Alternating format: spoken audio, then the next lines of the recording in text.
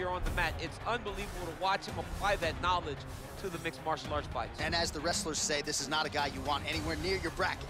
No, you don't want him in the bracket. Ladies and gentlemen, this fight is 3 rounds in the UFC heavyweight division. Introducing first, fighting out of the blue corner. This man is a boxer, holding a professional record of 21 wins, 9 losses. He stands 6 feet 4 inches tall, weighing in at 238 pounds. Fighting out of Salvador, Bahia, Brazil. Ladies and gentlemen, he is the former UFC heavyweight champion, Junior Chicano dos Santos. And now introducing his opponent, fighting out of the red corner. This man is a mixed martial artist, holding a professional record of 35 wins, 16 losses. He stands 6 feet 4 inches tall, weighing in at 205 pounds. Fighting out of Omaha, Nebraska, Anthony Lionheart Smith. And when the action begins, our referee in charge, Yves Lavigne.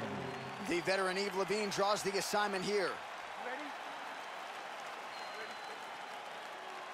All right, crowd getting excited as this fight gets underway, and you hate to call any fighter on this UFC roster a specialist, but on one side, you have a definite striker taking on a true 5-tool player. And you see a guy in the striker who knows exactly who he is. He knows where the fight needs to be. He knows what he has to do in order to be successful. Let's see if he can keep his opponent off of him. Nice punch land. Look at those weapons. Look at how he uses his knees to the body. All right, so now we are on the ground. Now he is in his wheelhouse. We'll see if he can get one of his submissions to pop here tonight.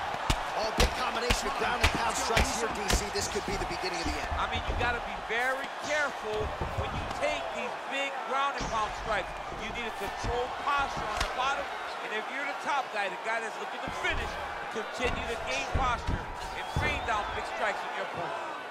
All right, he's trying to control posture here. Now trying to hip escape. He's just trying to move out of this position off the bottom. Oh, and he escapes up to his feet. Very nice. Woo! What a fantastic strike to throw at the exact right moment. He deserves this moment. Go finish his fight. And now he lands a combination. Oh! 30 total strikes have now landed. You don't really stand after you take a head kick like this. That is such toughness to even be on his feet right now. Big, powerful punch lands. Now he gets back to range. And he landed the right hand there. Look at the force behind that leg kick. Yeah, he's mixed it all up.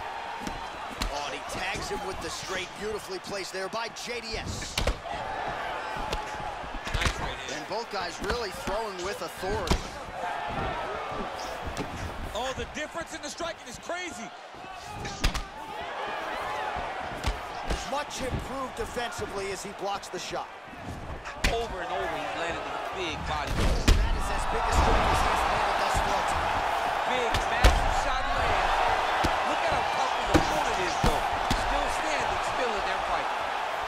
A little struggle here now for position in the clinch, and we see it. Oh, there you go. Slept him right there.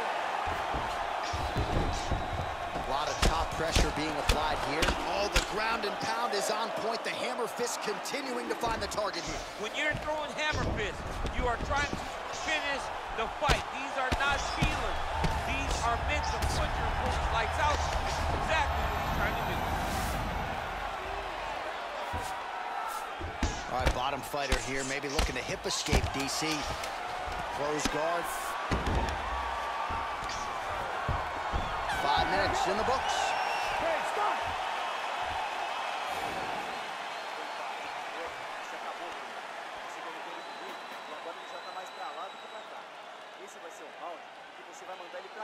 All right, so there's the horn. He got knocked down by a punch in that round, but he is able to survive. We'll see if they can make some adjustments. He's as tough as they come.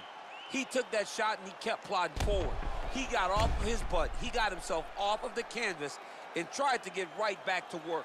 But he cannot take many more of these. You don't want to be the guy that's testing how tough that your chin is.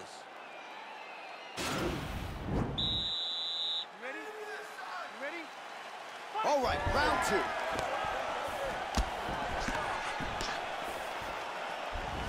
He's able to... What a beautiful uppercut. It landed beautifully. Perfect placement on that shot.